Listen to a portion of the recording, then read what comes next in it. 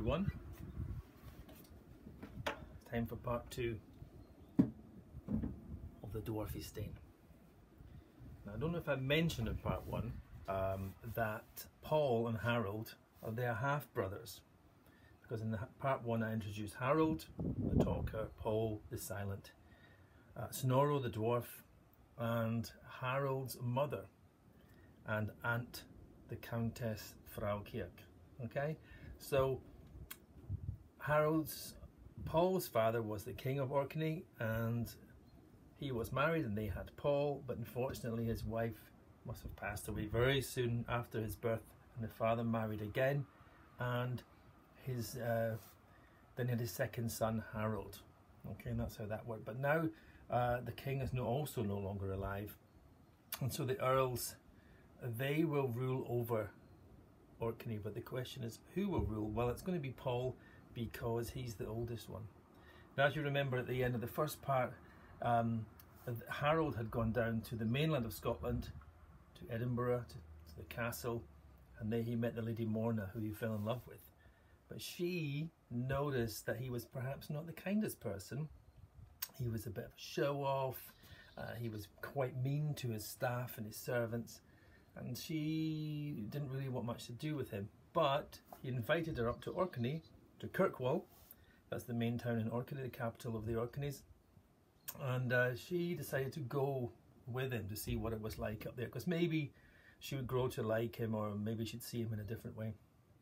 When they got there, she saw that, well, no, she was right about him all along. He was kind of a mean person, but she met his brother Paul, who she actually fell in love with at first sight, and the same from Paul towards Lady Morna. And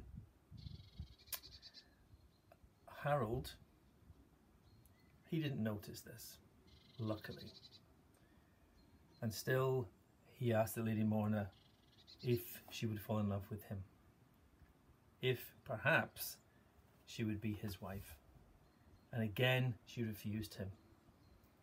And Harold tried not to show his rage and his anger, but Lady Morna saw it in the corner of his eyes and the twist of his mouth that he was genuinely angry by this. And Harold stormed out of the castle, down the south road to the coast, and there he jumped in a boat, which was the royal boat with the royal sails, with the royal crest on the sails. Clearly not a normal boat, but a very, very expensive royal ship.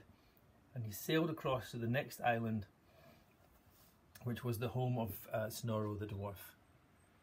The dwarf was standing outside the Dwarfie Stane by the entrance, looking out to sea, and he saw, coming from the distance, closer and closer and closer, the sail of the royal ship. And Snorro knew right away there's only one reason that Harold, the talker, would be coming across to his island. He was coming to visit Snorro the dwarf because he needed something from him. And Snorro the dwarf smiled twistedly to himself, and with his crumpled hunchback he waddled back into the Dwarfie Stane to wait. And it wasn't long before Snorro the dwarf heard the hooves of the horses coming closer and closer, many horses, maybe 8 or 9 horses. And he heard the horses stop outside, and he could hear them neighing and snorting and breathing heavily. And then he heard the voice from outside. "Dwarf, come out, I need you."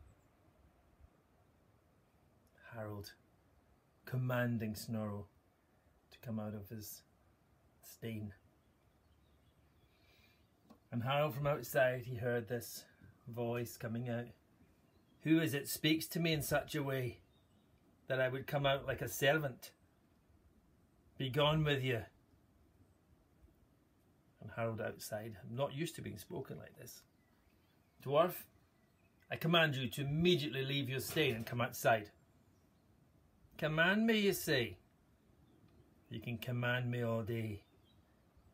You'll beg me to come outside before I come out of the stane."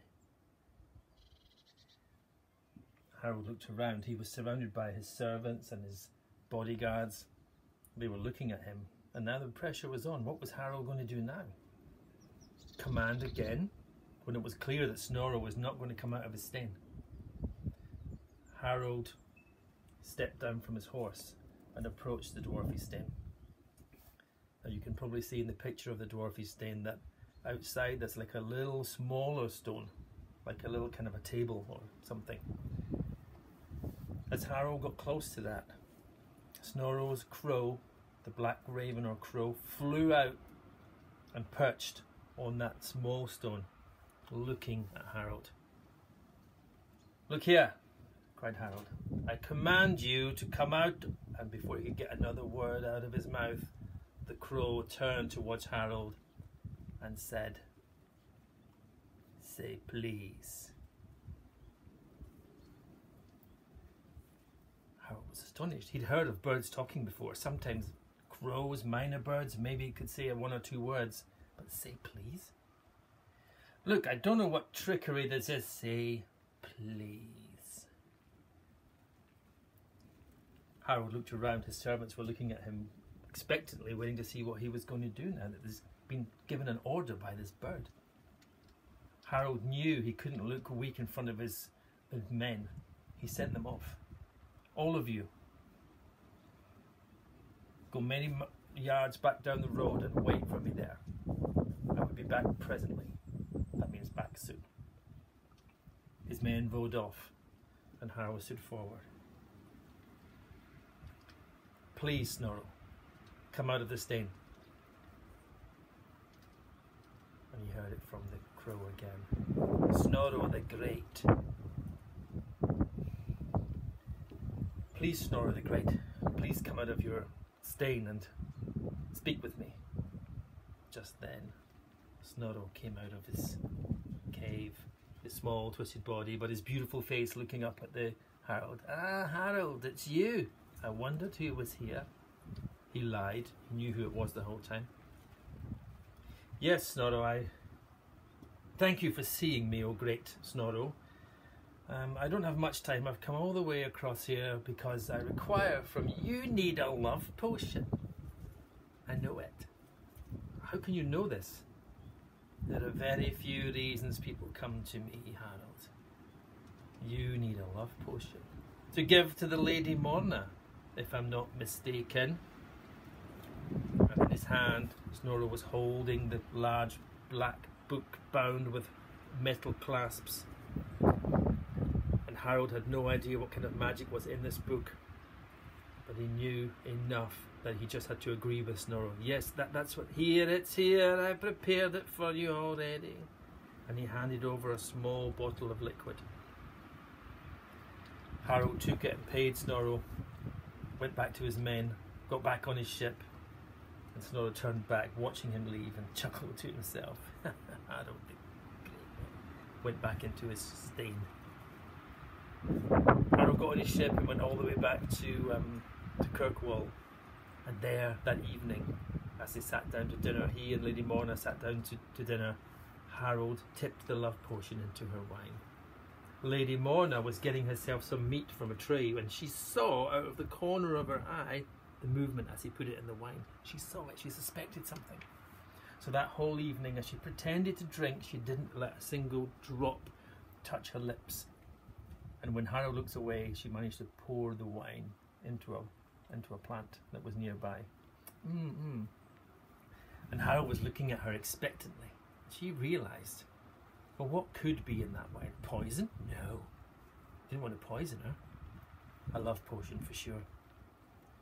So she decided the best thing she could do was to pretend that the love potion was starting to take effect. So she smiled at him and she was a bit kinder to him and she had a more smiling face and smiling eyes and she was a bit friendlier towards him. But in truth, she was a little bit afraid of someone who would stoop to a potion. Harold, for his part, was very happy. The potion is working. This time next week, the potion will have taken its full power. She will be in love with me. We will marry. And even if the potion should wear off, we'll already be married. The future is looking good. And what she didn't know was that evening, the Lady Morna had met up with Paul, told Paul the whole story. She told Paul that she was in love with him. Paul asked her to marry, and she agreed she would marry Paul. And that's where we leave the story for today. Lady Morna wants to marry Paul. Harold thinks that the love potion is taking effect. Snorro the dwarf, he's going to come back later, but in a very terrible way, as I tell the next part of the Dwarfie Stane. I hope you enjoyed it.